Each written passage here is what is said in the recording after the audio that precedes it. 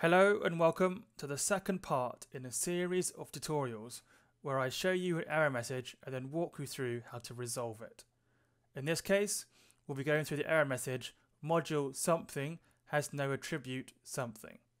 In this case, I'll be using a previous tutorial where I used tkinter to create a progress bar, and I kept on getting this error message and it really stumped me for some time, but I'm going to walk you through how I got through it and then how it generically is resolved.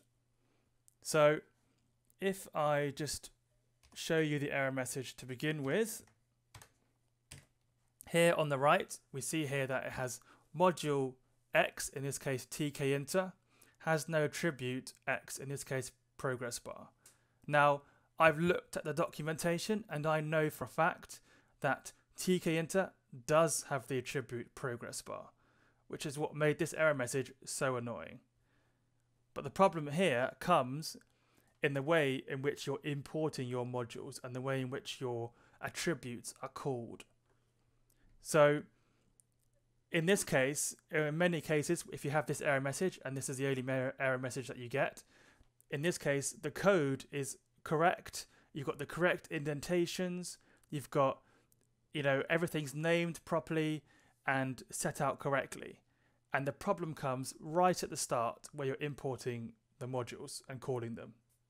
So please don't go around changing anything or rewriting code if this is the only error message that you're getting.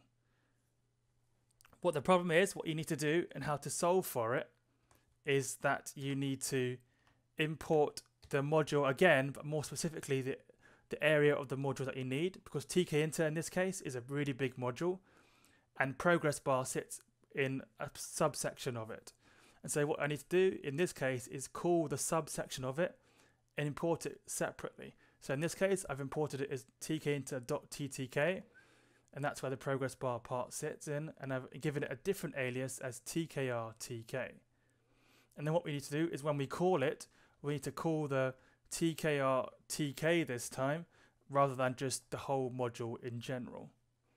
And then when you run it again, you'll see that it starts running. This first thing is because it was wrong first time. And there we go, it starts running. The problem here is because the tkinter has many different functions associated with it.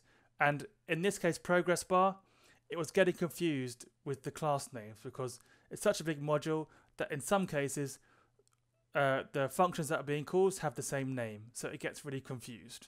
So you need to import it separately and call it separately in order for it to work. Thank you very much for watching.